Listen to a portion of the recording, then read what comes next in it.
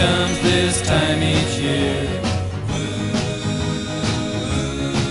Well, way up north where the air gets cold, there's a tale about Christmas that you... Morphing between four solids. Face to vertex and vertex to face tackled at once. We first calculate the matching vertices on meshes 2, 3, and 4 for a face A in mesh 1.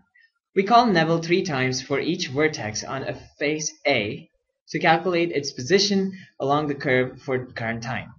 Then we simply draw a face using those 3 vertices.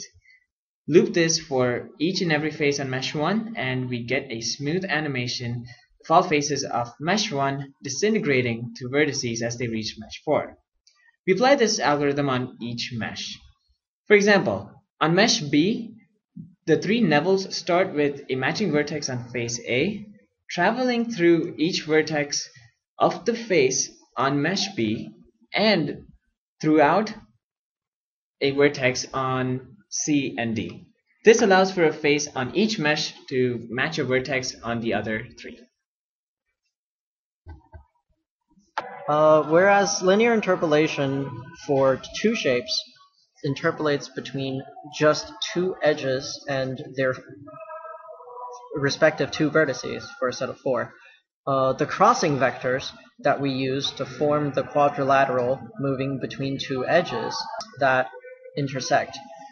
However, with multiple shapes being involved, for each set of edges, we also take the quad normal that we get from taking the cross product of the intersecting vectors and search each extra mesh for a matching vertex. And once we have that vertex, instead of drawing straight lines to create our quadrilateral, we draw parabolas and interpolate along those using Neville's algorithm to draw the moving quadrilateral that fills in the spaces between the vertex face morphs.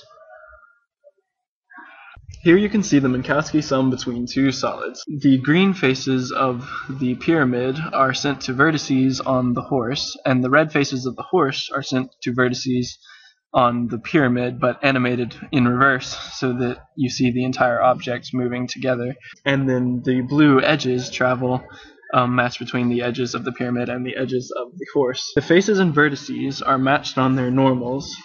For each face, the dot product of the face normal is taken with each vertice of the second solid, the horse.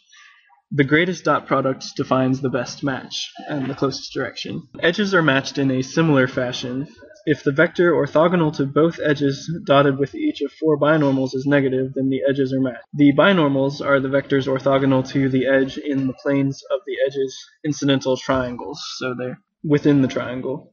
We animate a parallelogram between the edges by sending both vertices of the first edge to both vertices of the second edge, giving us 4 points to draw a parallelogram.